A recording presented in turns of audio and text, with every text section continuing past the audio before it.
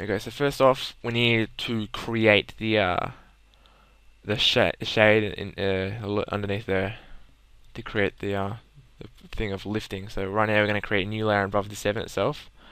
Um, we'll drop it in below the actual. We'll drop it in below the actual the number 7, so we can paint behind it, and we're going to get a rough brush about 45 to 60.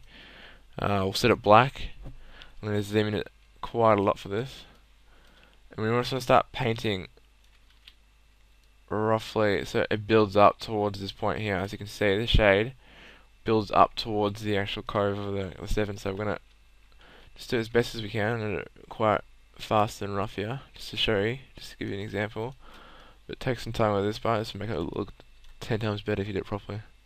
And slowly just fade it off.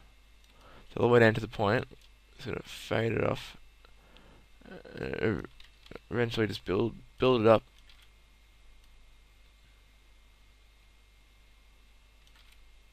To get it right.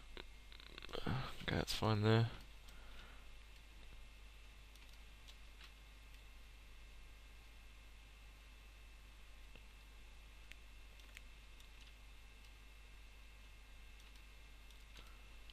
Just do it nice and rough right now as I'm doing it, just so we can get the idea of how we should do it. It should be a steady line, so right now it's a bit lumpy and it's a bit everywhere. Just generally build up. We'll do more over here. We'll zoom out a bit so you can get an idea of that. We just want to clear up the actual. You can see over here the top part over there. We can clear it by getting the eraser out. Just gonna get rid of that. There will be shadow in there later, but we want to make it more uniform by getting rid of this now, and we'll fix it by getting proper shadow. So we'll go back. Just take a look. So we might want to add a tiny bit more shade. You'll see in a sec what it's gonna look like. So just add more depth. Better.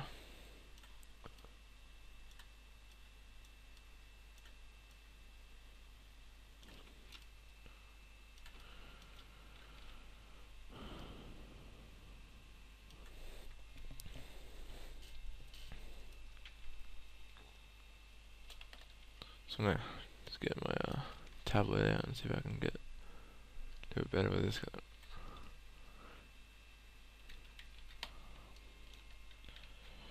It's lumpy as anything. Like, take your time with this because it looks tons better.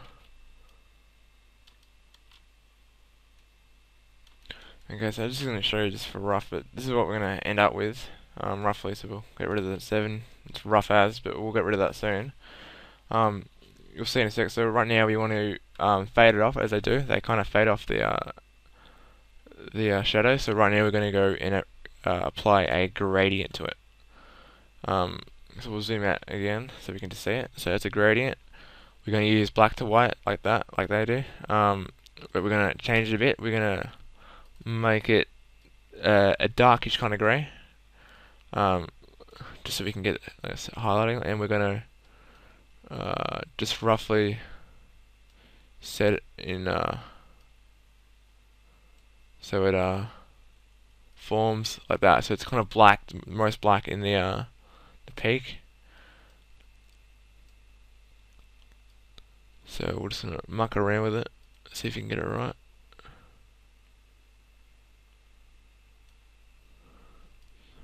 Just stretch evenly so you have grey at the left side and grey at the bottom as well.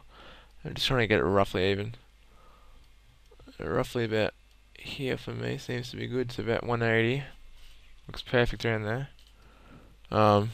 We can change if you want it a bit darker if you need to. We'll see in a sec if you need to add in more. And what we're going to do is going to create another layer on top of that, and we're going to shift click both of them so we have both of them selected. Control E, or we can go up to layer and merge like we did last time. And now we've done that, change this to soft light.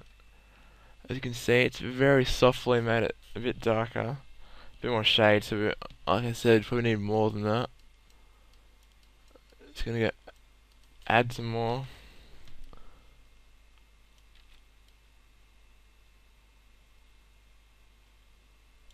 Just really highlight out there. It's a bit too much on the top over here. It's always a racer. Just really do your best to see if you can get that field like something similar to that. We'll go back to the zoom in. So now we want to first off create a very soft outline just around the back, just to kind of give it more detail around there. So we're gonna go. We're gonna get rid of that. First of all, we want to smooth this out a bit. So we're gonna control click the 7 layer, like we did before. We can go to the path and control click that.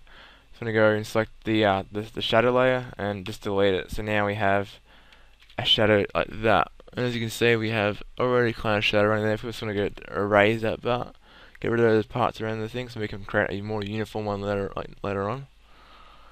Put the 7 back on. So now we're gonna highlight that 7 again. I'm gonna create a new layer. I'm gonna fill this in with black. Doesn't really matter with anything pretty much you want.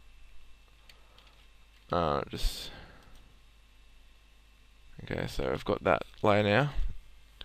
We're going to go down to, or we're going to double click this layer first, and we're going to go to blending options. We're going to bump the opacity all the way down, and then we're going to go into out of glow. We're going to create just a normal, put it on black.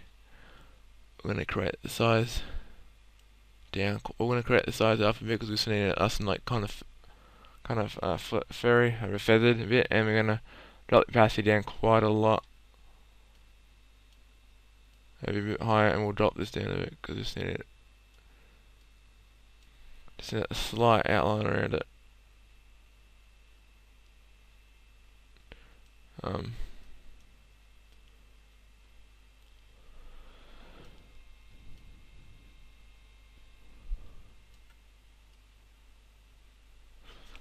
Okay, with that selected, I'll put the number 7 back on.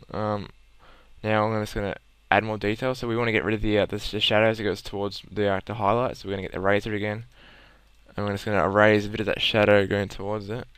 First of all, we need to make it another layer on itself again. So we're gonna go create another layer, select that, Control E again to merge them again, and we're just gonna go and get rid of some of this towards the point and the back of the thing. You probably want to use a fairly large with the flow down a bit, so we can crank this down towards the ends a bit further, just so it drops the opacity a bit for it.